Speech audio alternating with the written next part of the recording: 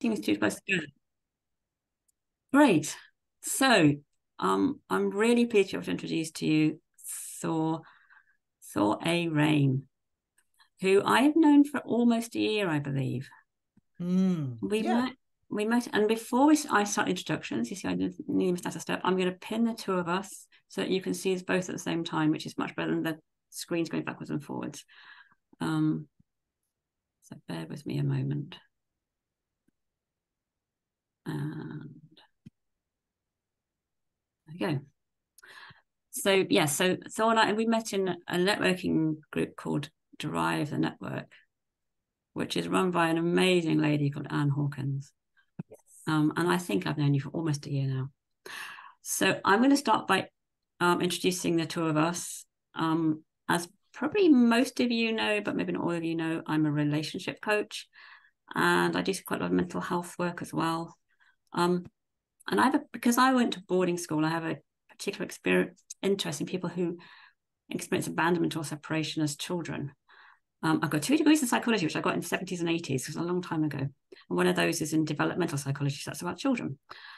Before I started working, before I started my family, I used to work in a London council doing crime prevention and civil liberties work, which probably most people don't know about me, which is a really interesting job. But then I left that to go and live in Belgium for 5 years with my now ex-husband.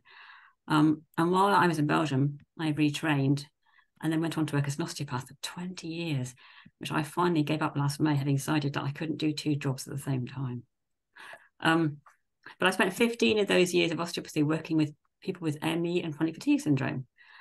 And that brought me to recognition of the role of childhood trauma for a lot of those patients in the development of their illness. And then in 2016, I started training to become a coach, started with neurolinguistic programming, and then went on to train as a clarity coach with a guy called Jamie Smart, which is based on the idea that we are all part of something bigger than ourselves, that we're not separate, and that pretty much all our experience, in fact, 100% of the time, it's created from the inside out. And then I got a certification as a women's coach as well. And then I decided to stop doing coach training. So I have had a rather dysfunctional relationship history, which kind of reflected the trauma of being a boarding school until I met my current partner. So I've had years of counselling, but the biggest step for me into healing was the 3 principles, which I learned when I did my coach training. And the training and the being coached itself, of course. Having a coach makes a huge difference. And then the second big step was meeting my current partner, who just happens to also have been to boarding school. So we know each other, we understand each other quite well. And it's that thing about a feeling of safety and what's known as relational mindfulness. So always keeping the relationship front and center when you're managing your own behavior. So that's me. So I'd love to introduce to you now Thor A. Rain. Thor is a health activist, a pain and fatigue specialist, and a social entrepreneur. And they're the author of a brand new book, First Aid for Feelings. And I know that you had 7 boxes of books delivered this morning, Thor. Yeah. Absolutely. We'll be doing book signing on Saturday and it's going to be in the post on Monday. So, yes. I've got my copy coming sometime soon, I hope, and I'm really looking forward to reading it. So Thor has helped thousands of people feel better mentally, physically, and socially. They themselves recovered from complex PTSD, ME or chronic fatigue syndrome, and fibromyalgia, having been told by their doctors that, well, you'd never recover. I was told in very certain terms that I would never recover. Yeah. Yes. By some very well-meaning doctors, actually, who really thought they were giving me good advice, but clearly Yes. wrong. And we're wrong, as I can also testify with having my experience with ME patients. So it was during the recovery that Thor developed the First Aid for Feelings method, which includes the ABC technique. I'm looking forward to learning more about that, and the first aid kit for feelings. And having recovered, Thor went on to complete a master's degree and a clinical diploma, which included clinical hypnosis, neurolinguistic programming, emotional freedom technique, and coaching. So it's quite a broad spectrum. And working with patients, Thor realized that the First Aid for Feelings method was helpful for others as well. And so after working with this method in consultations for the last 13 years, Thor taught the first workshop in 2013. And galvanized by the success of your patients, you set up a social enterprise in 2015 to help others called the Helpful Clinic. I just love that. It's like, is it helpful? Yes or no?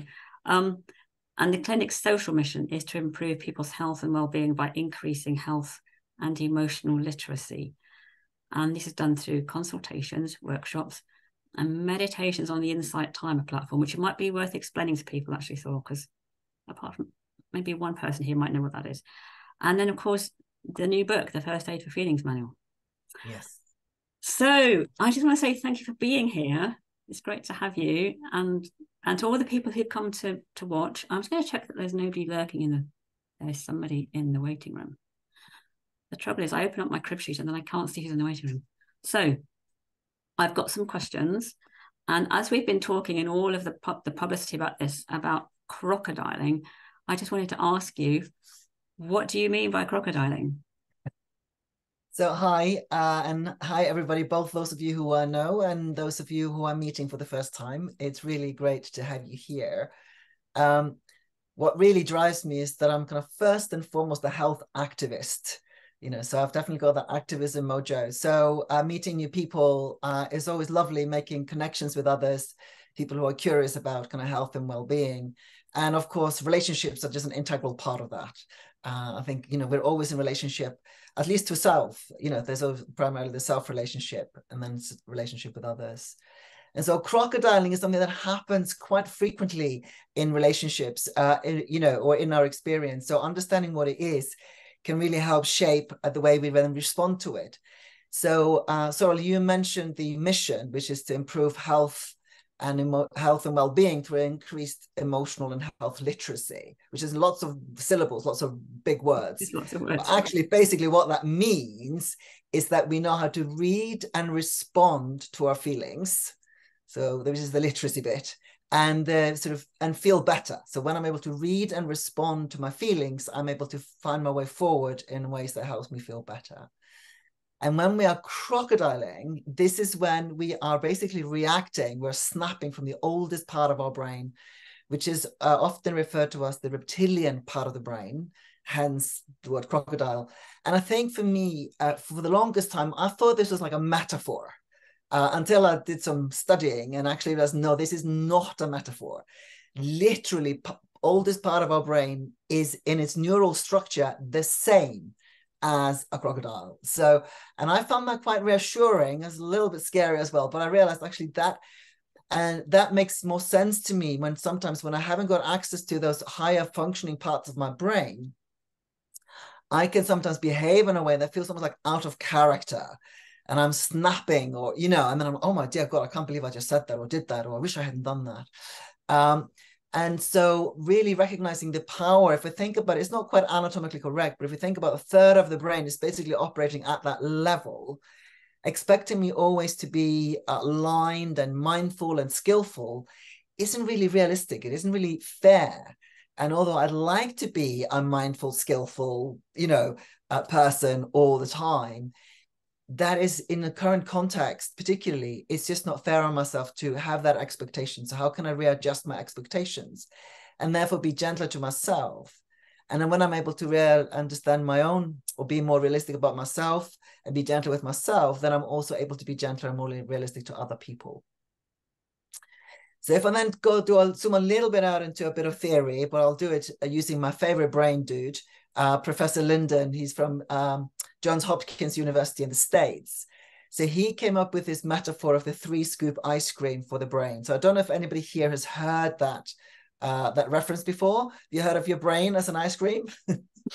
Well, I quite like basic, and apart from I love ice cream. It's one of my first aid. It's in my first aid kit for feelings, actually. Sometimes ice cream is the only thing that'll help.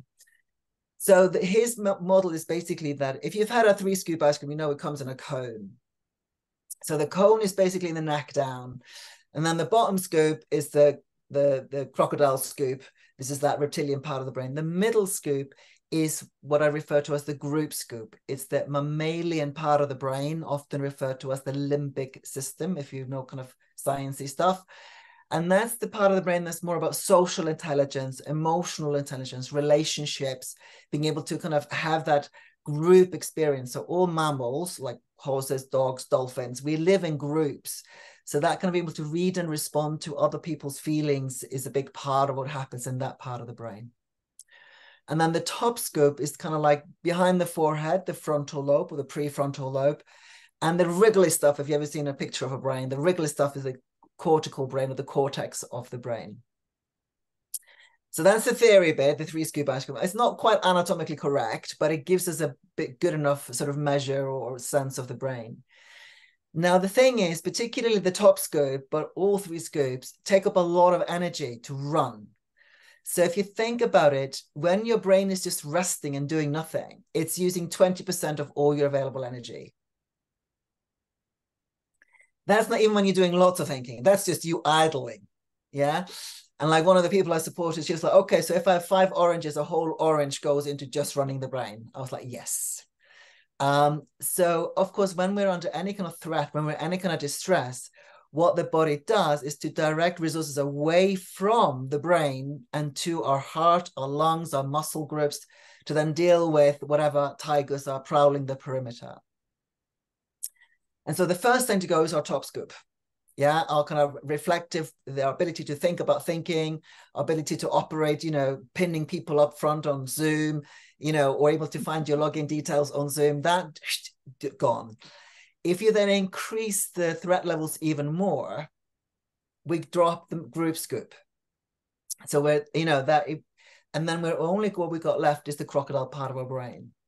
And what can be helpful to think about to get sort of a thought reference for this is when we have all our scoops aligned, when our stress levels are, fine, there's no stress, we're kind of in maintenance, we're tootling along, life is all fine and safe. Talking about that kind of abandonment aspect of coming from a boarding school background. We're able to have the kind of thoughts that we're all in this together. We can see the bigger picture. We can see our shared humanity. We're able to do deep listening. We're able to see that kind of the highest potential in ourselves and people around us because we've got that capacity in our brain. We've got access to that capacity in our brain. And then as we lose our top scoop, the stress levels are going out. We're not in it together with everybody. It's us and them. We go into tribal feelings. And that can be, us and your family. It's like in-laws are the other. Or if you're in work, it's like the management is the other. Or if you're management, then it's the staff that are just the other. Or you can see it, we're in a very heightened context at the moment, where there's wars, really intense wars with some horrific suffering going on. And there's a lot of tribal, where people really struggling to see the shared humanity of what's going on. And we're only able to see us and you're the ones making us suffer. If you jack up the stress levels even more, we lose even a sense of group and we're into it's me versus the rest of the world. So that's like, I'm all alone, nobody helps me, all of that kind of, and this often happens in marriages or close relationships when we feel like I'm having to do all the laundry, all the cleaning, all the bills, all the. I'm the only person single-handedly holding this family up. Now, chances are that's not entirely true. And that when you are feeling more relaxed, when you're feeling less overwhelmed, when you're feeling, well slept, well fed, well watered, well loved, you're able to have more of a shared understanding of how this household is operating. And it might be, okay, if there is some disparity on who's doing what, then that could be, okay, let's get curious about that and see what's possible to do to balance that out. But then you're entering that conversation from a place of curiosity rather than from the crocodile of you are all, bad for making me do everything. And I think this is where crocodiling is the interesting term. And I've been talking about the crocodile part of the brain. It was actually working with somebody in a consultation where she changed it into a verb because she told me, I realized my husband was crocodiling and I didn't have to crocodile back. So rather than he said, whatever it was, and instead of her going like, well, you blah, blah, blah, blah, blah, she didn't do that. She responded differently, which meant that he was then able to care for what was going on for him and bring down those intensity levels. And then they could find a way together forward. So that's kind of the small, medium, and slightly longer version of crocodiling with the kind of anatomy and biochemistry in the mix. So does that make sense, Sorrel? It certainly makes sense to me. And maybe if other people here it doesn't make sense to, we can come to that in the Q&A. Definitely. Yeah. And I love the 3-scoop ice cream thing. I've always used it's baseball glove traditionally if you're in America. Yeah. But yeah, the 3-scoop ice cream is it's tasty, so it's good. Exactly. And also, I think it's that kind of, we all had one, and yeah, the nice associations with ice cream, and all of those kind of things, I think. And it's part of that, I can go more. I love the kind of sciencey part, so you have to kind of stop me not going into too technical. But I think I was thinking that earlier. So actually, yeah, but I think it's that kind of also just a very simple metaphor. It's like sometimes we make things too complicated. Yes, and we don't need to complicate things. Nope. We only need as much information as will move us forward. So you kind of already answered the question of what kind of circumstances trigger crocodiling. Well, I'd like to give that a bit more context, Go on because then, that would be it's not really always good. obvious what sets the crocodile, Okay. or what gets you to lose your top scope and your grip scope. So it can feel when we're threatened. So, like, for example, if we haven't got, strong connections, we've had abandonment issues, or I had complex PTSD, as well as the health issues. And a big part of that were childhood traumas. So for those of you, to use another kind of metaphor, for those of you who haven't heard of ACEs, ACE, which stands for Adverse Childhood Experiences. For those of us who've got few ACEs, so I had quite a few ACEs in my pocket, which then contributed to the whole complex PTSD. But, for those of us who have got ACEs, whenever there's a trigger, so like one of my experiences was childhood sexual abuse. So when I saw somebody resembling the person who had abused me, I would react. And that had nothing to do with people who were, even I remember seeing somebody on the train who visually resembled the person who perpetrated the abuse. And I could feel myself starting to crocodile because I felt threatened, because I hadn't worked through the trauma of that. So for those of us who have got some ACEs in our pockets, we can have triggers that we're not even aware of. But the way it shows up is that our response is disproportionate to the situation. So another factor that can trigger the crocodile that isn't always obvious is hunger. I know about that. We've talked about hangry. You may have heard hangry over the years. So that kind of came into the vocabulary about 10, 15 years ago.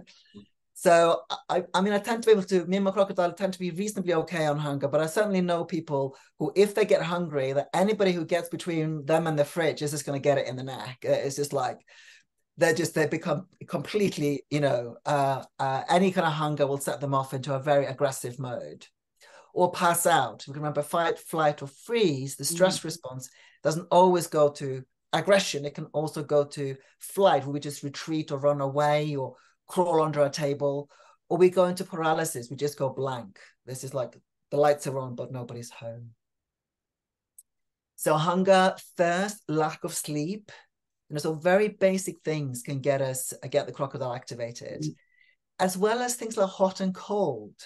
So any menopausal woman that has experience of hot flushes will be able to have some reference to the fact when she just went, and, it was just like, and anybody who got in her way was just at high risk of injury, which wasn't anything about the other person.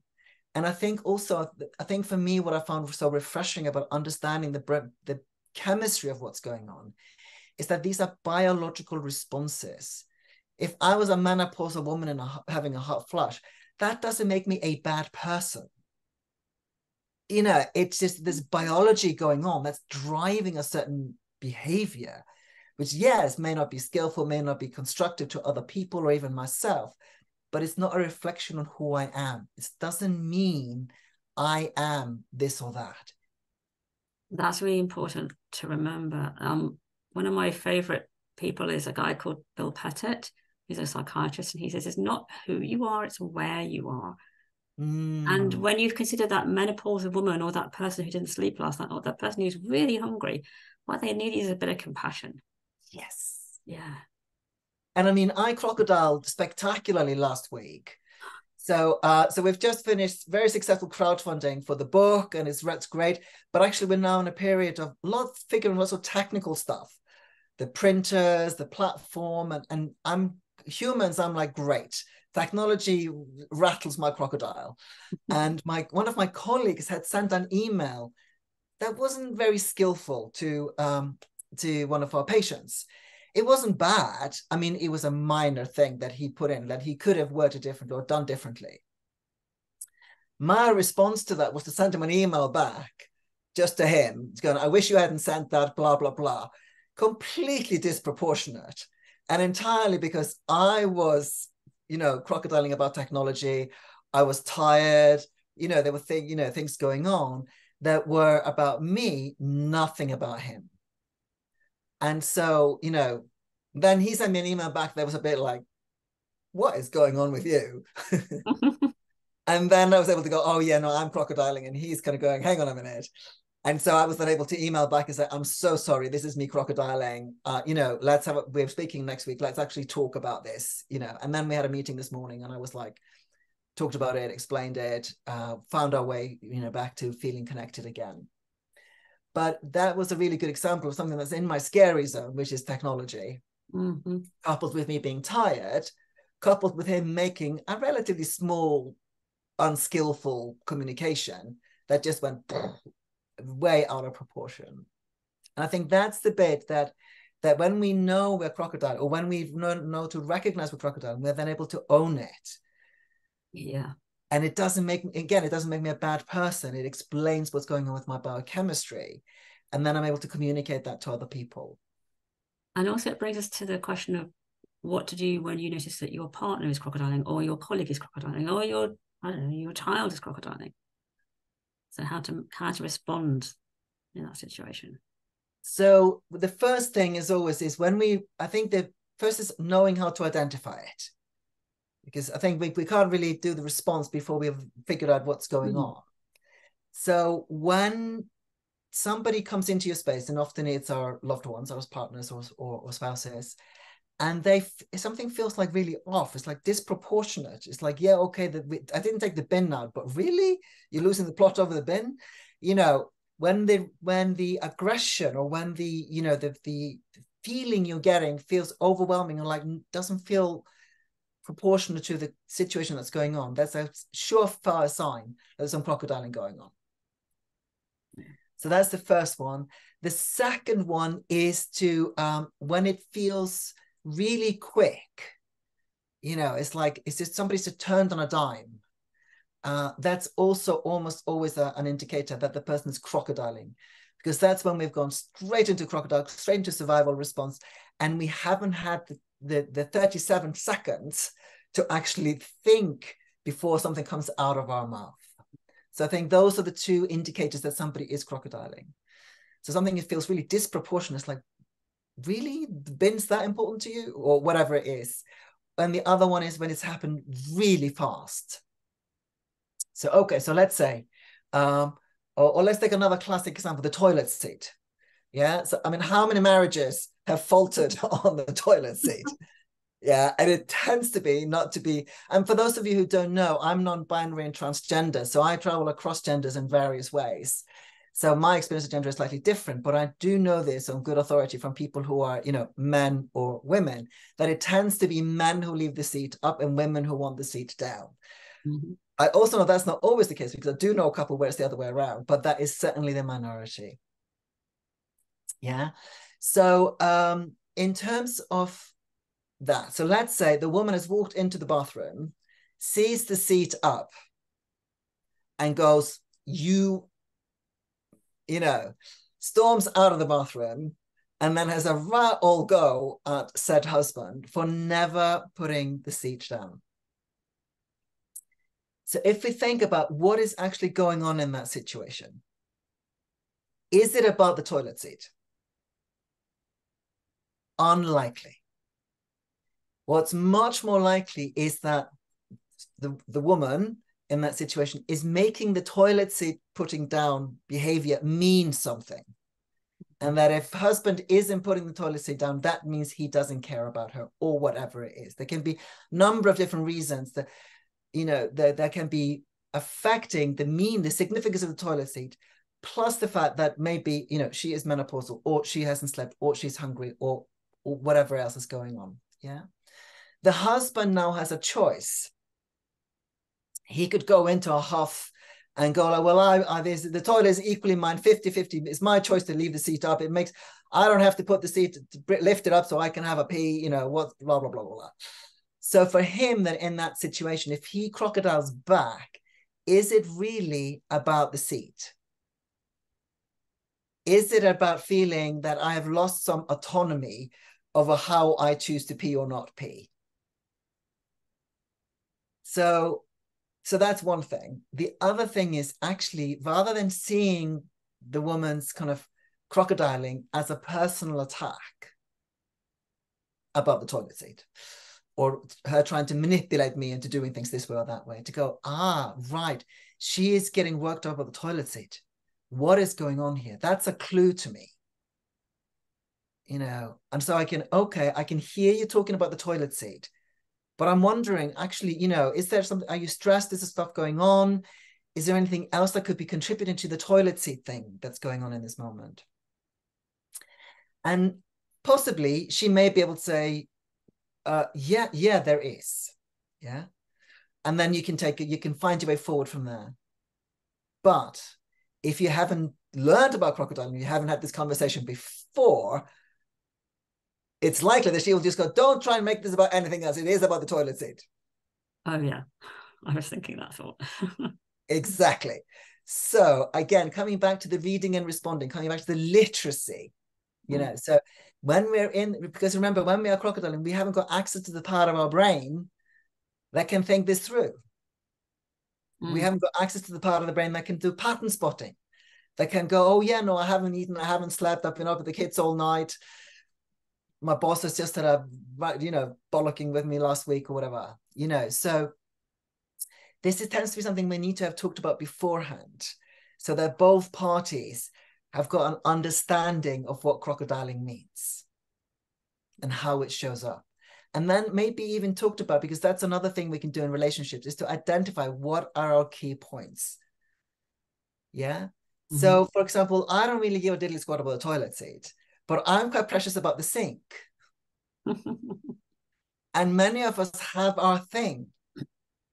I know one person who was really attached to the remote controls, that they all lined up, they were all put in the same place at the end of the night.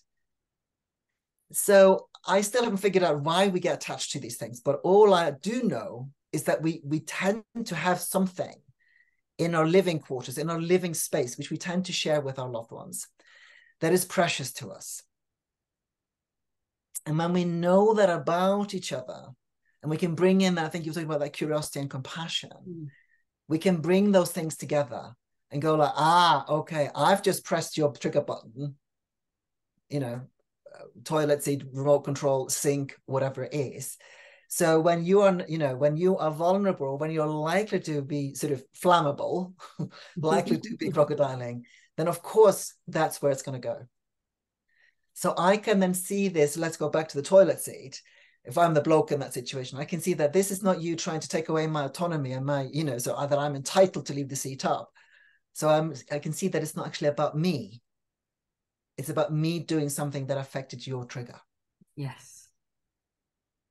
So I think those kind of understandings, when we're able to bring that in a little bit of humor, I think also us humans, we tend to think of ourselves as all enlightened. We all want to be top scooping all the time.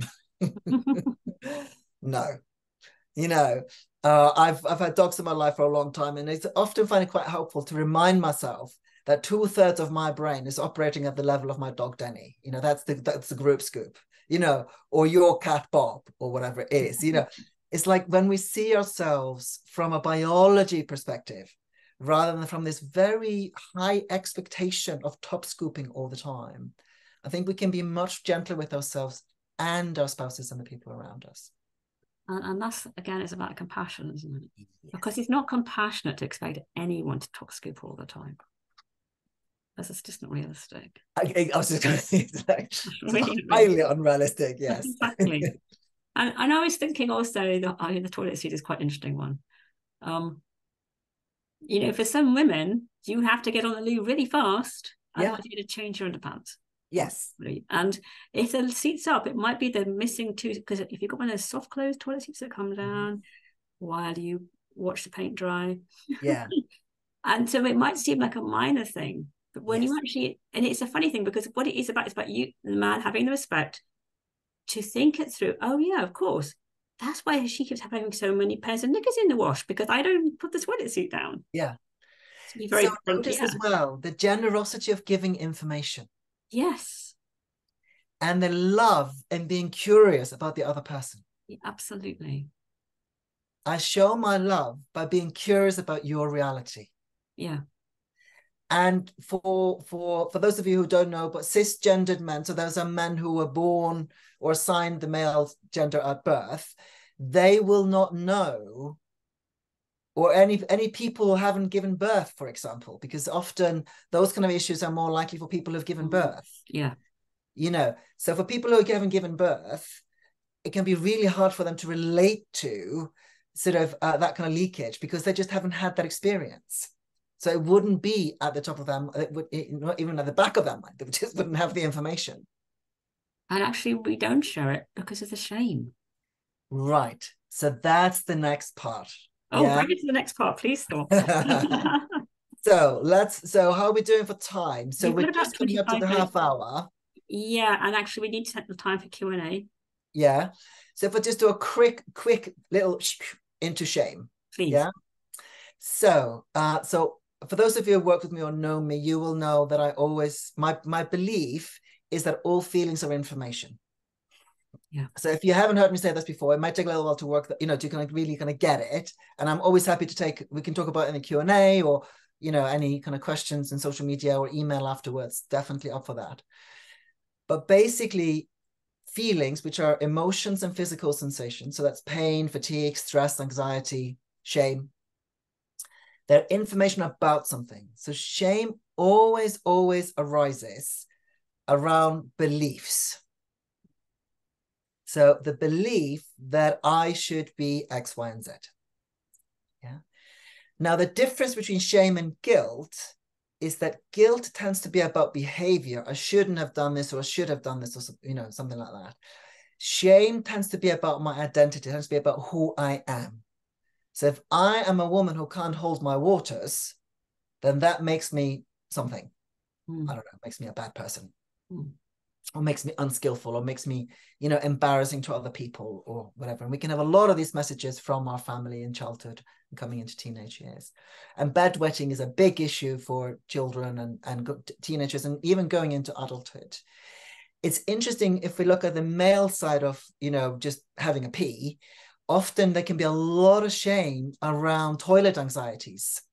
So men, particularly men with penises, can have a lot of issues about peeing in public because they're basically expected to get their penis out and pee in a urinal in front of lots of other guys. And for some of us, that's just like highly uncomfortable. So we can end up with a lot of urinary issues because we struggle to go for a pee. But that's another perspective. Coming back to shame. So if you remember the 3 scoop ice cream, so shame is very much in the group scoop part of things. Because if it wasn't for other people, we wouldn't feel shame. Shame is always in relation to other people who then shame us directly, or we internally shame ourselves before anybody else gets a chance to. Yeah. And so things like menopause, things like, you know, leakage, things like Tina pads or whatever, these were even just periods not being blue. I mean, for decades, we have had period pads advertised with blue blood. I mean, it's just like, really? Right. And it's only recently, I think it's one of the period pad advertisers, literally in the last year or two, has got it red. But then it's not full red, it's slightly sort of subdued. But, you know, it's like all of these things, they are social constructs. They're not actually about me as an individual or you as an individual, but we're buying into that something shameful about these things. So recognizing there's a social component to shame, recognizing that shame is about how I perceive myself as a person. It's about my identity of who I am rather than just something I do, which makes it much more debilitating to our sense of self. But also that kind of sense that we often try and shame ourselves first before anybody else gets a chance to. And this is my final piece on shame. So anybody here familiar with Brené Brown? Yeah. So Brené Brown is like basically a shame researcher. She has spent thousands of hours researching shame. And the biggest single point of power in shame is silence. So shame is kept in place by not talking about it. And so the whole shame about, if the toilet seat is up, I am much more vulnerable to wetting or likely to wet my knickers. And therefore there are that many underpants in the laundry. Is that if I don't speak about it, the shame will only intensify. Whereas if I say it, it's almost like one of those spells. It just goes poof. That's so true. 2 reasons. First of all, we said it out loud and we haven't died. The crocodile part of our brain always thinks we're going to die. And there's biological reasons for that, which we haven't got time to go into, at least not. Maybe in the Q&A, we'll see. So first of all, we haven't died. Secondly, as soon as one person says it, almost always like 3 more who go like, oh yeah, I have that experience too, or I know somebody who did that too, or whatever. So as soon as it's said, as soon as it's shared, shame just goes. A little like anxiety as well. Can be, yeah. When you say, I'm anxious because I'm afraid of being anxious. Yes. Yeah, it just evaporates in a puff of logic. Yeah. Yeah. So I think just to summarize before we go into the Q&A, this kind of idea of crocodiling, really recognizing that although we think we're all top scoops all the time, we have big picture, we're able to be all mindful and whatever, actually are the way we respond and what we're able to read is heavily influenced by biology and biochemistry.